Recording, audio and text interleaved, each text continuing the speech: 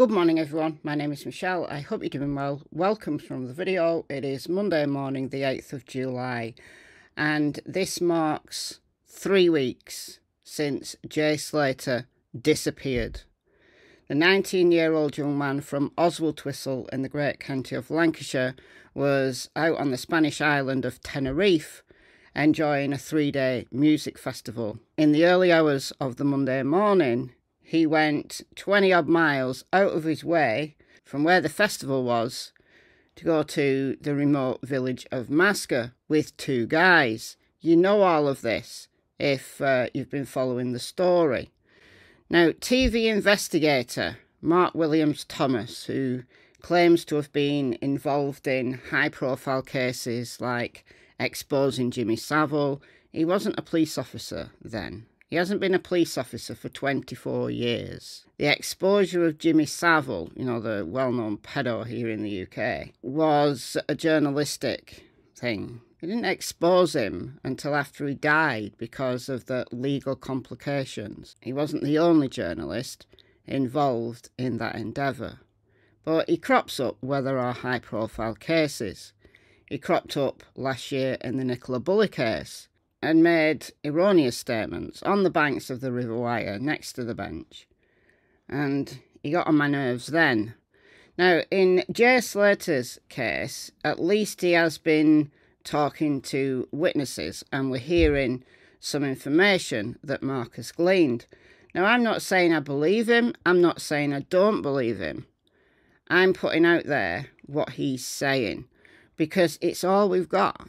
Yes, we've had a brief interview from Lucy, we've had a brief interview from Ophelia, and we've had an interview with Brad. Lucy and Brad, along with someone called Hodgie, were Jay's friends who were over there in Tenerife at the music festival. And Ophelia is the owner of the cafe next to the Airbnb. Her brother owns the Airbnb. So Mark Williams-Thomas has done another short video for Twitter and we're going to play it, going to comment on it. We're going to see where we're at on this 3-week mark.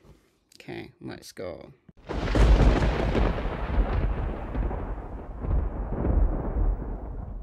I've now spoken in some detail to one of these men, Ayub Kasim, who was known as Johnny Vegas. I thought it was the other guy who was known as Johnny Vegas. Correct me if I'm wrong. I've also identified the other male that was with him, but I've not yet spoken to him. Ayub has provided me with his account of what he says happened on that morning, Monday the 17th of June. He says he was on the strip, Jay wanted to carry on partying, and he said he had nowhere to stay, so he said he could come back to his. The Mail Online tracked Ayub Kasim down and spoke to him briefly. And to them, he also said that Jay had nowhere to go. That's a lie. Now, whether it's Kasim that's lying or whether it was Jay that was lying to him, I don't know. But Jay did have somewhere to go. He had accommodation in Los Cristianos, just down the road from the music festival. He had somewhere to go. He had accommodation. And Kasim has said that he actually spent the weekend with Jay and his friends. He's, you know, a talkative guy. People know him out there. And he also said to the Mail Online that he wouldn't have let Jay go with him if he didn't know him. Now, he didn't know Jay very well, but he was a friend of a friend. So he did know that Jay had somewhere to go. So what happened? What happened that prevented Jay going back to his accommodation? They say in the car, they played music and chatted before stopping to get a drink at a cafe at the shop just prior to entering the mountains. He says he was driving, his friend was in the passenger seat and Jay was in the back. They say on arrival at the rental, his friend opened the door, went into the left and went straight to sleep. Jay walked in behind, followed by him, and when gone inside, they went upstairs, and Ayub then said to Jay, sofa's yours, here's a towel, here's a blanket, have a shower if you want. Jay asked for a cigarette, and Ayub said, I've got some Camel cigarettes, and put one on the side. Jay then asked for a phone charger. He said, go into my friend's room, he's asleep, take his charger and you can put your phone on charge. So how long did all this take? Because in a previous video, Mark Williams Thomas said that they left the strip around 6. I've spoken to lots of witnesses and have a clear picture now of what happened overnight of Sunday the 16th of June through to the morning of Monday the 17th of June. I'm now in a position to release some of that detail. I'm doing so given the massive interest in this case, mainly to provide some clarity and to clear up the total inaccuracies and misreporting of information which is neither helpful to the police, my investigation, nor, crucially, to the family. We know that shortly before 6 a.m. on Monday the 17th of June, Jay left the area of Veronica's Strip, Las Americas, in a Seat Leon hire car with 2 males casually known to him. Jay and a number of his friends had spent time with them both over the previous 2 days. All 3 males, including Jay, then travelled north via the main motorway, the TF1, to go to the 2 males' holiday rental Casa Abu Latina in Masca, which was about an hour's drive away. En route, Jay posted a Snapchat saying that he'd taken a £12,000 Rolex from a person. We have been unable to validate this in terms of a reported theft. However, friends of Jay said he would not make this up, and the watch was subject of later conversation between the friends. Not long after arriving at the rental, Jay around 7 a.m. had contact with various friends via social media, both inside and outside the rental. And during these calls, various videos, chats were had and pictures sent, including the one he took on the doorstep that many of you will have seen. I am confident that that photograph on the doorstep is him, wearing a throw, a blanket from the apartment and his black and green Air Max trainers, which he had on the night that he went out. We know at around 8 a.m. there was a level of communication with the host of the rental property in which she communicated by hand digits to him that the bus was leaving at 10 a.m. from the bus stop right by the apartment. With this, Jay walked off, turning left and up the hill. We know that Jay used an Apple iPhone and the Apple Maps takes you that route up the hill, walking back to Los Cristianos where he was staying. Whilst on the walk, he talked to and messaged his friends. Whilst walking, Jay spoke to at least 3 people, telling them that he was lost, with little phone battery and without water. He was told to go back by 2 people to the rental. He said he could not do that and that he'd already been walking 30 minutes and that he was now off-road and was walking on a track where there were loose stones. We know that at 8:49 and at 8:50, Jay sent his location via both Snapchat and WhatsApp to 2 friends. We can confirm that it was Jay using his phone at that stage and there was no indication that he was with anyone. The location is fixed by GPS and we've done tests in the area and it's accurate to 5 to 10 metres. The fixed point is the Barranco Juan Lopez hiking path, which fits the description given by the witnesses that spoke to him, stating that he was on a stony path and having walked 30 minutes from the rental apartment. From this point, no further contact is had with Jay because his phone battery dies.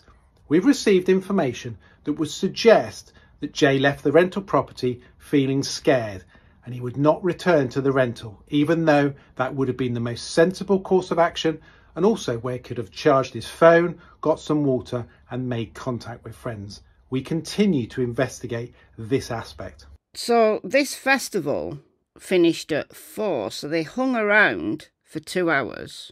And Jay even intimated in a Snapchat, the one where he said he'd stolen what the media are calling a Rolex. Loads of people keep saying it was an AP, it was an AP, it was an AP. I know it was. So I've shown this Snapchat loads of times. How relevant is that to the story? I don't know. Did Jay need to leave because he'd stolen this item? They stopped to get a drink, so they're going to be there shortly before 7. The friend goes straight to bed. Jay and Ayub chat for a bit, gets a cigarette from Ayub.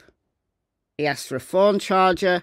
Presumably he didn't charge his phone for very long because by 10 to 9, his phone was out of juice. Maybe he put a bit of charge on it. Let's say it was on 20%, let's say.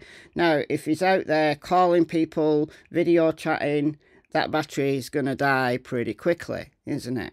Ayub says he then goes to sleep and he's woken by a buzzer. Ayub says he comes down the stairs. Jay says to him, "What's that annoying noise?" which was the doorbell.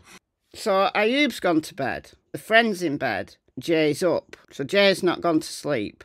Ayub's woken up by the buzzer. All right, so what time was this? Ayub says he opens the door and speaks to a woman and a man, and they gesture that he needed to move his car. So presumably this is Ophelia. Either Ophelia and her husband or Ophelia and her brother, I don't know who. They park this rental car, probably blocking Ophelia in. Ayub says he gets into his car and he's starting to move it, and he looks in the rearview mirror and he sees Jay talking to a woman. So that has to be Ophelia, doesn't it? He's got his trainers on, so he's about to leave. Jay then says to Ayub, having moved the car, the woman says, "I can get a bus every 10 minutes. And Ayub says, he says to him, "Mate, just chill out. I'll drop you off in town when I wake up properly." So Ayub did offer to drop him into town. So now we're hearing that Jay was told that he could get a bus every 10 minutes. Maybe that's a misunderstanding because the bus was at 10 o'clock. So we've been told. Now there's been a lot of speculation as to why Jay didn't wait for, 2 hours for the bus, because this was, I think, about 8 o'clock. This is what Mark Williams-Thomas said in his previous video. So within the space of an hour, we've had a brief conversation, we've had Ayub go to bed, we've had Jay maybe charging his phone a little bit, and then woken by a buzzer. Now, a lot of people have speculated that he misunderstood her holding 10 fingers up. There isn't a bus for another 10 hours. But if Jay had told Ayub that he thought she meant a bus every 10 minutes, why didn't he just wait for the bus? So that just does not make sense to me, why he just didn't wait for a bus. And previously, Mark Williams-Thomas has said that Jay appeared to be scared when he left the Airbnb. So at this moment, we're not hearing from Ayub's account that Jay was scared. But why did Mark Williams-Thomas in a previous video say that he thought Jay was scared when he left? What was he scared of? Is Ayub Qasim feeding Mark Williams-Thomas a big lie? Possibly. Where does this stolen watch fit in? Where does it fit in? He went, no, I'm hungry. I need to get a scran.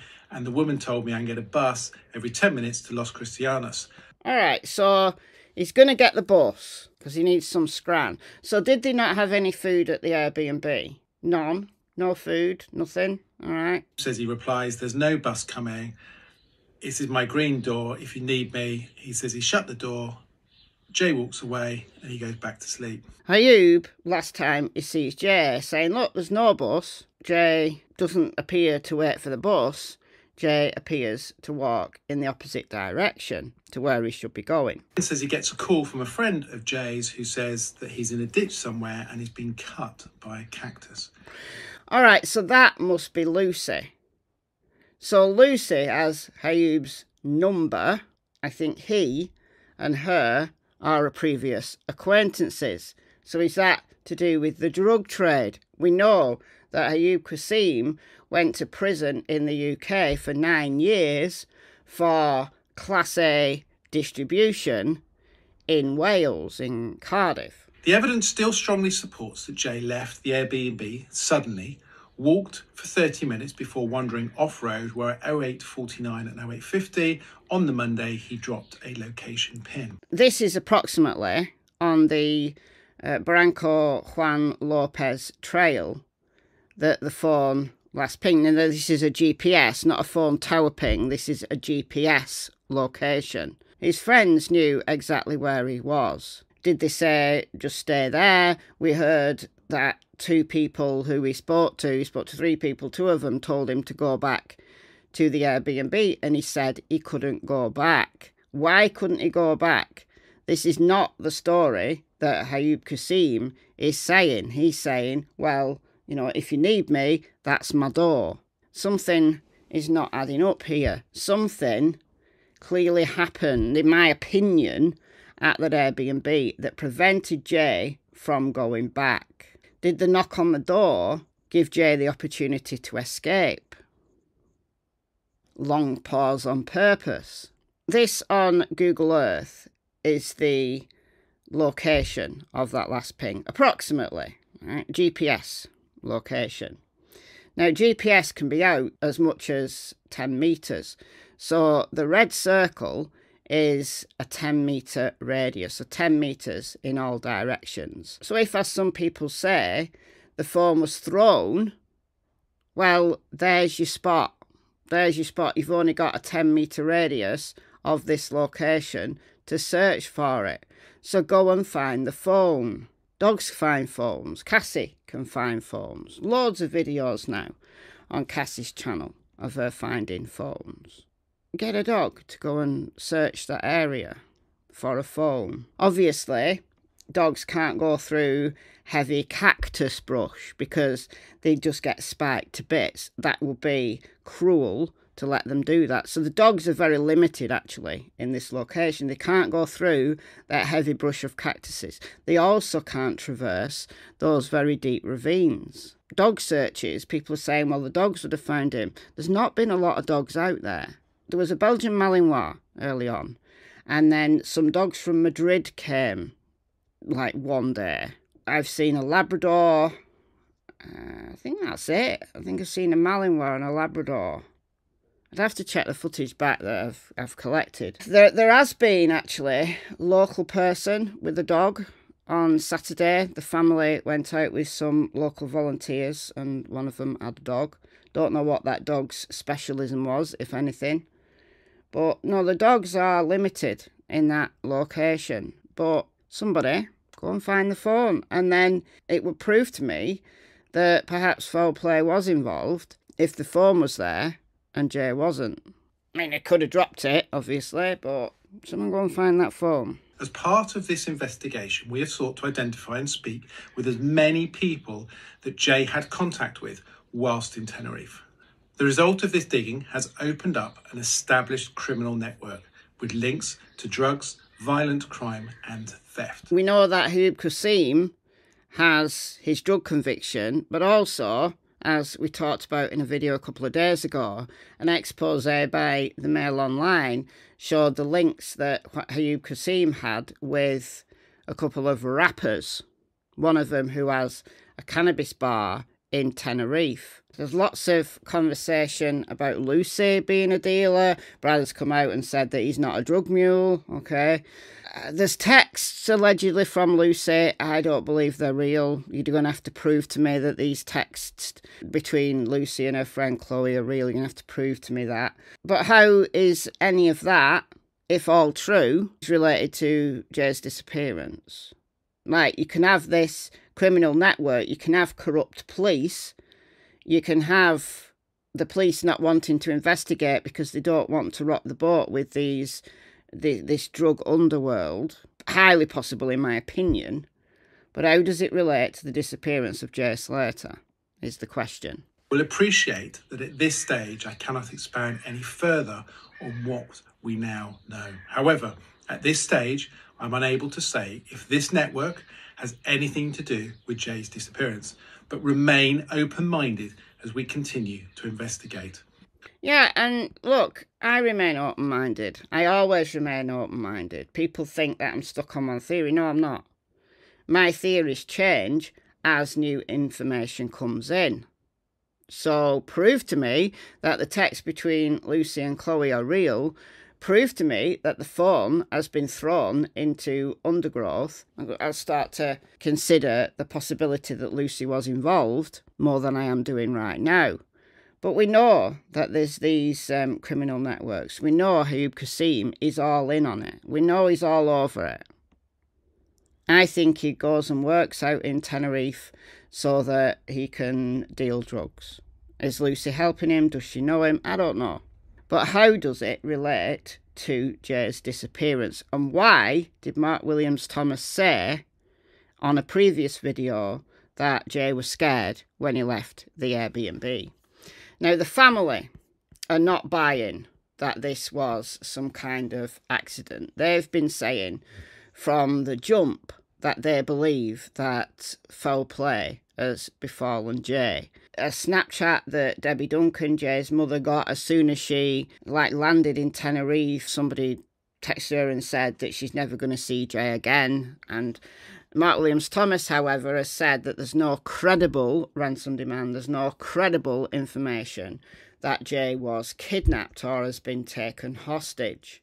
We got a lot of questions, Why didn't he wait for a bus? Why was he scared when he left the Airbnb? I think if we can answer that question, if we can confirm that he was scared, if we can confirm that Ayub Qasim is lying in some way, then I think we have the reason why Jay didn't wait for the bus. And he followed Apple Maps, erroneously, up into the mountain. So I'm going to read some information here from the Manchester Evening News, who've also been doing quite a lot of work on this story. Spanish police have already spoken to Qasim and the unnamed pal he was travelling with, after which officers on the ground said the pair were irrelevant to the investigation. Qasim has now returned to his family's flat in East London after he reportedly booked the £40 a night Tenerife apartment under the name of Ayub Abdul. Speaking earlier this week, he said, "The only comment I have to make is that Jay came to the house alive and left the house alive. I let the geezer stay at mine because he had nowhere else to go." Lie. His friends had all left him. Well, maybe they had, but still, he could go back to his accommodation. I know Jay through friends. See, he knows Jay through friends. So, who's the friend? Lucy? I don't know. Not going to bring someone back to mine if I don't know them. I'm doing the geezer a favour and now my face is all over the news. It's a bit mental. I haven't even done anything. But the decision has sparked concern from his family and many on social media who question why police allowed some of the last people to see him alive to travel back to the UK. Look, I've no problem with them letting them go back to the UK because you need probable cause to hold someone. So they can't hold them without arresting them. So as long as they know where they are, I don't have a problem with that. One of Jay Slater's close family members said that he's been thinking third-party involvement from the start as the search for a missing teenager goes into its third week. It's actually into its fourth week. If you think about it, it's 3 weeks, but we're now into the fourth week. Glenn Duncan, who's the youngster's uncle, joined with the family members in a renewed search for the 19-year-old from Lancashire. Mr. Duncan said, "It baffled me from day one. How can you say you've no relevance when they are the two of the last people to see him alive? It doesn't make sense. I can't get my head around it.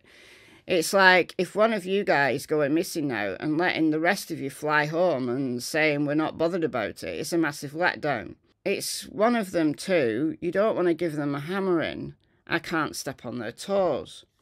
Jay's friend Lucy Law, who travelled with him to the Canary Islands, was one of the last people to speak to him around 8 AM on the morning he went missing. In an interview on July 18th, Miss Law said, "Jay was obviously thinking he would be able to get home from there. But then, in the morning, he set off walking, using his maps on his phone, and ended up in the middle of the mountains with nothing around. He rang me about 8 o'clock in the morning, saying his phone was on 1%. He said, 'I don't know where I am. I need a drink. My phone's about to die.' The bus stop was right next to the house, so obviously, if he'd gone to get the bus, he wouldn't have got lost because the stop is visible from the front door." Jay's uncle has said the family has since had scant contact with Lucy. So, do they think that there's something amiss with her? Mr. Duncan has branded every passing day as just torture, as a devastated family waits for news. Speaking about the online trolls spreading horrific rumours, Mr. Duncan said, "I'm not on social media or anything, so I can just block it out. It's the world we live in.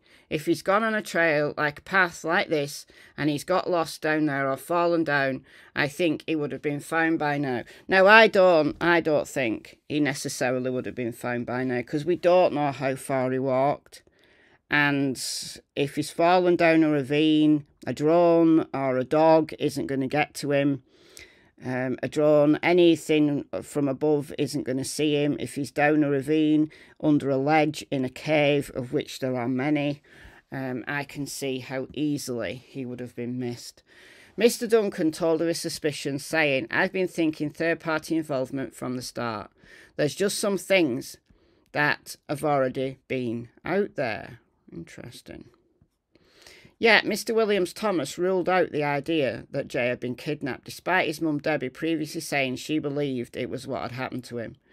He added, "We have no evidence at this stage to say there's any third-party criminal involvement in Jay's disappearance. However, there's still a number of outstanding issues." Mark Williams Thomas, however, claimed that Jay was feeling scared when he left the property. Why was he scared? Why does Mark Williams Thomas believe that Jay was scared? So we know that there's been videos out there that are just nonsense, that are old videos.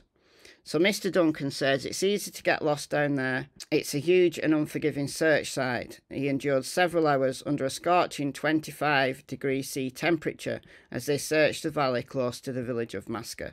There was a group of us and you can't see anybody. It's got to a point where I wasn't even looking for my nephew. I was just trying to find my own way to safety. There you go. That's the issue. Very rocky and potentially treacherous. What do you think of this new information? Let me know in the comments, and I'll see you in the next video. Bye, guys.